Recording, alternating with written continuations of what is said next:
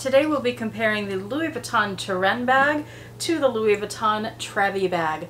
How have I not done this video sooner? Because these things have so much in common, but there's also a lot different about them too. Stay tuned to find out which one I would recommend over the other.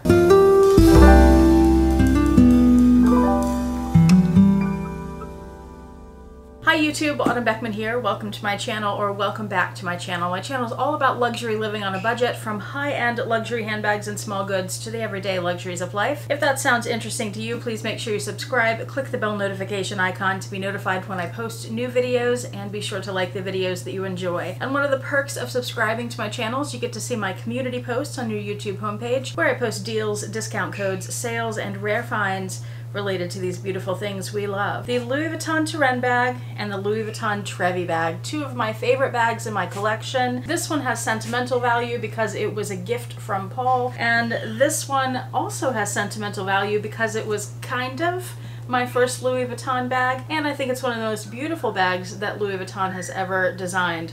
Or, you know, the designers at Louis Vuitton, because Louis himself's not around anymore. Both bags are currently discontinued, and I assume they always will be at this point, but you can get them pretty easily on the pre-loved market. They're not that difficult to find. The Trevi was released first. It came in two sizes, the PM, which is what this is, and the GM, which was actually my first Louis Vuitton bag, and I have several videos explaining why I sold that and why I ended up with the PM instead. I definitely prefer the PM size over the GM. The GM basically is heavier and bulkier, and I felt like I was carrying a piece of luggage every time I got it out. It was just too much. The PM is so much better for me. I believe this bag retailed for around $2,400 when it was new, and that would have been around the mid-2010s or so. Both of these bags only came in canvas. This one primarily you'll find in the Damier Ben because that was the only one officially released, but I have also seen it in monogram and even in Damier Azur, both of which are very difficult to find, especially the Azur, because those pieces were only made as special orders. They were not in stores, not released to the public. The Turenne was released in the late 2010s. It came in three sizes, the PM, actually four sizes, the PM, the MM, and the GM, and then there was also a nano size of the Turenne bag. This was only released in monogram canvas, and it has since been replaced by the Rivoli. If you look at the Turenne next to the Rivoli, you can see some resemblance there. Why compare these two bags? I think there's a lot that's similar about them. The size is one of those. This is the MM, by the way, if I didn't mention that, and I think it's pretty comparable in size to the PM Turenne. The thing that probably drew me to each of these bags the most is the pleating on the front. The Turenne also has pleating on the sides. So here you have pleating here, and then the back is the same with the pleating, and then you also have pleats on the ends there. On the Turenne, very similar, front and back. You have two pleats on the front and then two pleats on the back. And I'm just kind of a sucker for pleats. Something about them just draws me in. They both feel feminine to me. Both bags have some structure and some slouch. I think both bags are just really pretty. They're both also more narrow at the top and wider at the base. And they both have two top handles, as well as a removable strap. The Trevi has this removable shoulder strap. It is slightly adjustable, but it's not going to be longer than a shoulder bag. You won't be able to put this crossbody, for example. However, since that strap is removable, you can take it off, and you can add an abend strap from Dress Up Your Purse. I will have them linked below. So if you want to turn this into a crossbody bag, you absolutely can.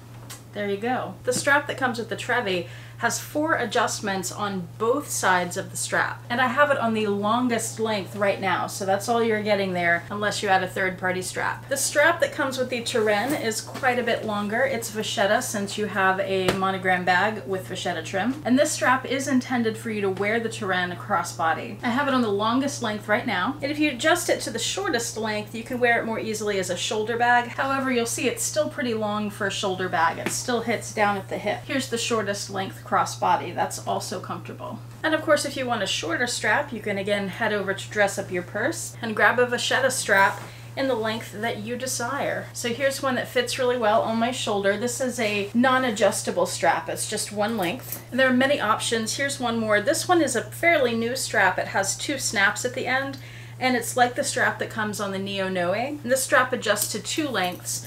The shortest is the same length as the one that I just showed you, so there it is as a shoulder bag. There you go. Or you can adjust it to the longest length, which is right here. And that's one of the great things about places like Dress Up Your Purse, where you can get third-party straps, is since these bags are only available in the pre-loved market, sometimes they don't come with the straps. So know that you can still get a strap if yours doesn't come with one. Maybe you find a fantastic deal on a bag that doesn't have a strap and you save many hundreds of dollars. These straps don't cost many hundreds of dollars, so that's one way you can save money on these bags. Or even if you find one that does have the strap, you can change the straps to get different lengths or different looks. More versatility for these very expensive bags is always a good thing. Here's a quick mod shot comparison of the two bags with their original straps.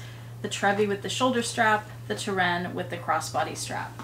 Here's how they look from the side. Now let's take a look at the exteriors of these bags. They have similarities, but also differences. The Turenne is made up of several pieces of canvas. You have this one piece across the top. You have this one bigger piece across the front that has the pleats. You have the same on the back. And then on the sides, you have another piece on each side that makes up the pleat on the side.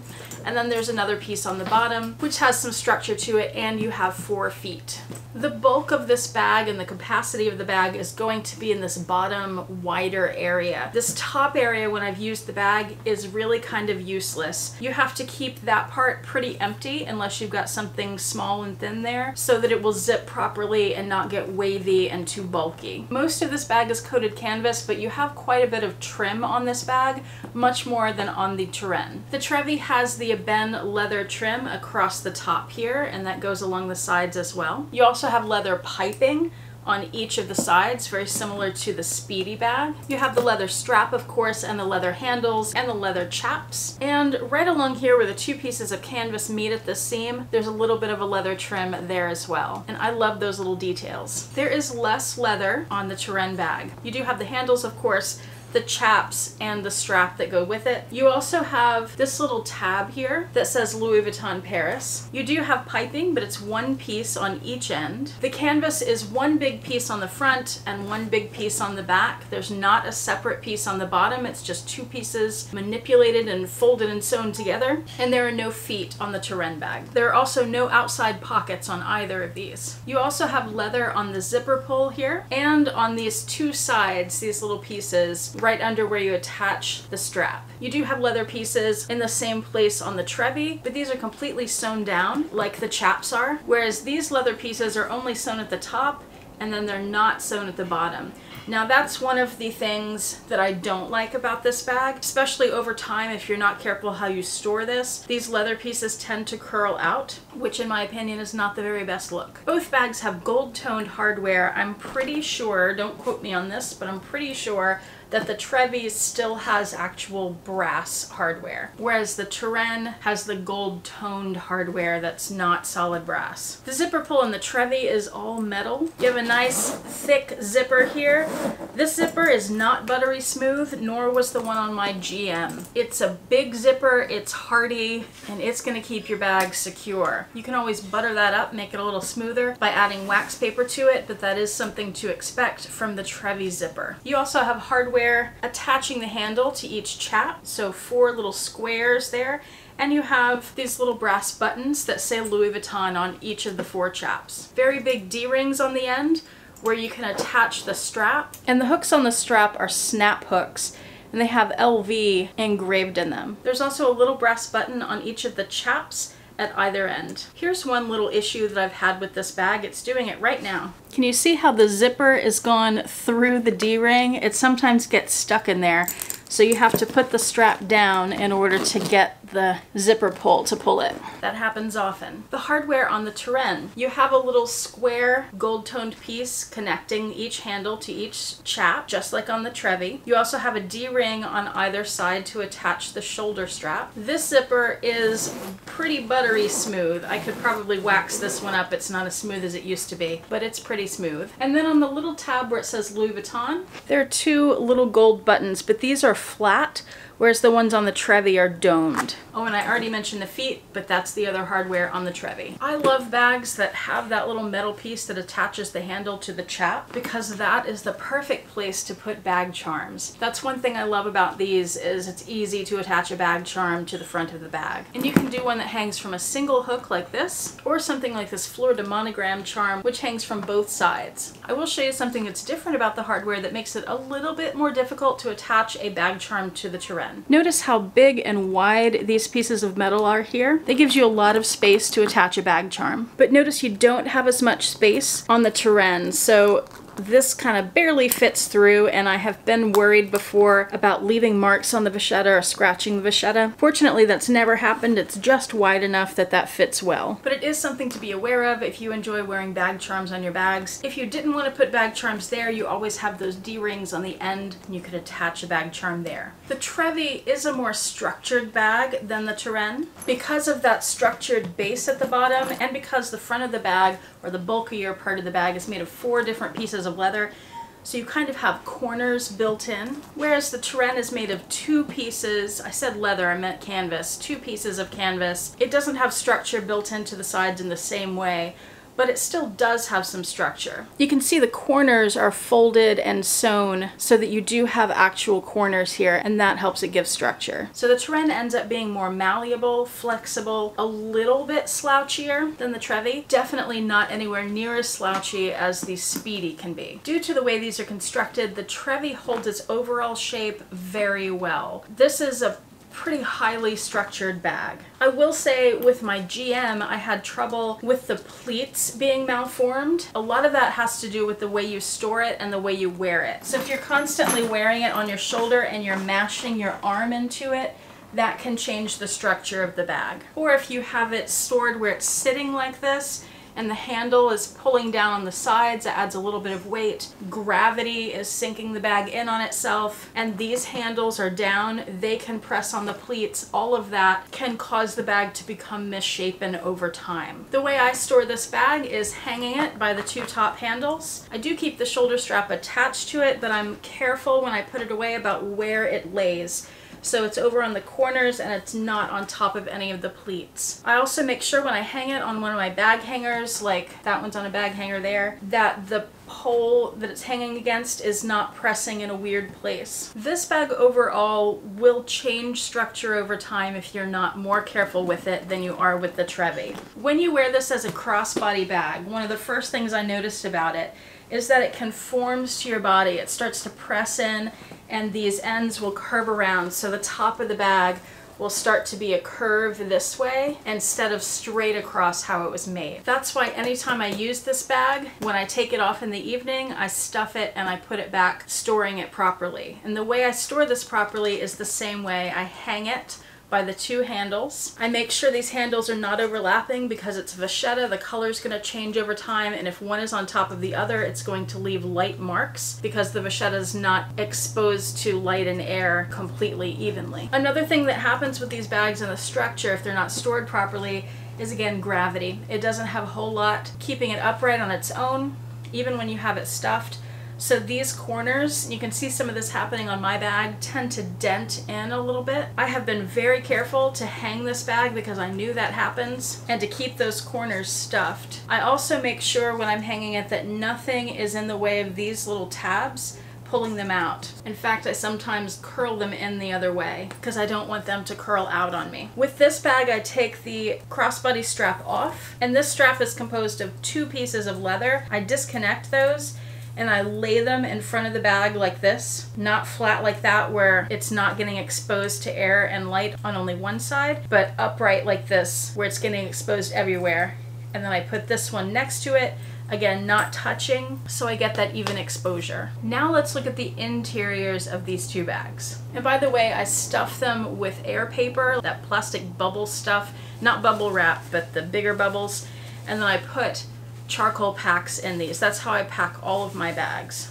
Charcoal packs will help absorb moisture and odor, and then the bubble paper is safe to put inside the bags to keep them stuffed and properly shaped. Let's look inside the Trevi. This bag is lined in a bright red Alcantara. Feels similar to a micro suede.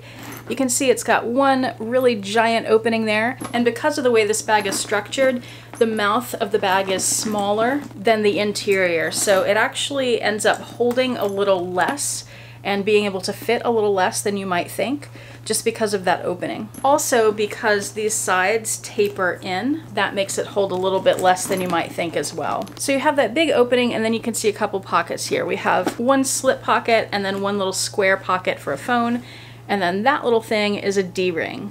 There's also this little leather tab sewn in that says Louis Vuitton Paris, and this bag is made in the USA. Now let's look at the interior of the Turenne. The Turenne is lined in a canvas, and it's kind of a red-brown color. I wouldn't call it burgundy, though it may look that way on the screen. It's more brown with a burgundy tint to it. Here you have a vachetta label. It says Louis Vuitton Paris, and you have 1, 2 slip pockets. On the other side, you have one large slip pocket. There's also a D-ring right here, but otherwise it's one big open space. And you can see that the mouth on this bag is much more generous than the one on the Trevi. That allows you to fit more inside. But still keep in mind that you can probably get more in the Turenne than you can in the Trevi. But still keep in mind that with both of these, you want to fit most of your things in the bulkier bottom parts of the bag, not so much in the top of the bag. Don't count on the top of the bag for space. Another thing to note about capacity and how much you can put in here, since both of these bags have pleats, they look a little bigger on the outside than they are on the inside. Because if you stuff them completely, you don't want to press on the pleats from the inside and damage them that way or misshape them that way. Also, the lining on the Trevi, you can pull that lining out a little bit, and I found on my GM bag that the lining was a little smaller than the bag, so that made it fit a little less as well. I don't find that to be as true with my PM size bag. You can also pull out the lining on the Turenne, not to detach it completely, of course, but you can at least turn the lining inside out to clean it. And you'll have the same issue here. You don't want to stuff it too much because you don't want to damage these pleats. So when you're looking at the side of the bag, you don't want to think that the bag is this wide, because that's where the outside of the pleats are. You want to think of it more as like this wide. Another big consideration is the weight of these bags. This bag is all canvas with a little vachetta. It's pretty lightweight. This bag, however, is all canvas, but it has a heavier interior fabric. It has a heavier leather trim and more leather on it. Plus it has more substantial hardware, and all of that adds up to a heavier bag. That was another reason that I got rid of my GM and didn't carry it that often, because it was just too heavy. Keep in mind too that since you have in a bend strap, the edges are going to be a little sharper than they would be on a vachetta strap, which would be softer. Now let's talk price. I mentioned the Trevi was originally around $2,400 retail, and that was the mid-2010s, so this was an expensive bag when it was new. However, they've not held their value all that well. On the pre-loved market, you can find them for between about $800 and $1,500, $1,600. Usually closer to around $1,000 to $1,400. When you're looking at condition on these pre-loved, check the pleats. You want those to be perfect. Check for scratches. I've seen quite a few that have scratches on the bend trim up here as well. Check for wear to the hardware. Check for corner wear. I've seen a lot of these with corner wear. The Turenne MM retailed for about $1,600. Quite a bit less for the Trevi, and this was released later than the Trevi. The Turenne, however, has held its value very well. You can find them for a couple $100 less, but mostly they're going to be around the same price that they retailed for when they were new. Some cost even more. And of course, a lot of that depends on the size that you're looking at and at the wear, particularly to the vachetta. But in addition to the vachetta condition, you want to look at the tabs. Are they curled out? Are you okay with that? The corners, are they indented? How much wear is there to the pointy part of the corners at the bottom? Those are things to consider with these bags. And these are very well-loved, well-used bags, according to what I see on the pre-loved market. Most of them that I see have vachetta that's pretty darkened from being used as an everyday bag, because it is a fabulous everyday bag. If you're fortunate enough to come across one of the monogram Trevi bags or the Azure bags that were both special order, expect to pay quite a bit more for those. I saw an Azure one on Fashion File a while back that was over $2,500. Now, which of the two is my favorite? Which would I recommend over the other? It is the Turenne. The reason for that is this bag is lighter, it's not as fussy as the Trevi, it's easier to get in and out of. It has the crossbody strap. Of course, you can correct that with Dress Up Your Purse. It's just a really easy to use bag. It's comfortable. It's all the things that I want in a handbag. It is one of the perfect handbags in my collection. The Trevi, as much as I love it, I have to force myself to use it sometimes because it is still a bit heavy. It's still kind of bulky, and it's still a bit of a pain to get in and out of. The structure of the interior also makes it hold a little less than the Turenne. The smaller mouth makes it a little more difficult to get things in and out. So like I said, it's just a little fussier. That brings us to the end of the video. Thank you so much for watching. I hope this was helpful if you're interested in either of these bags, especially if you're trying to decide between them. Thank you for watching. I hope to see you back here next time, and I hope you have a fantastic day. Bye.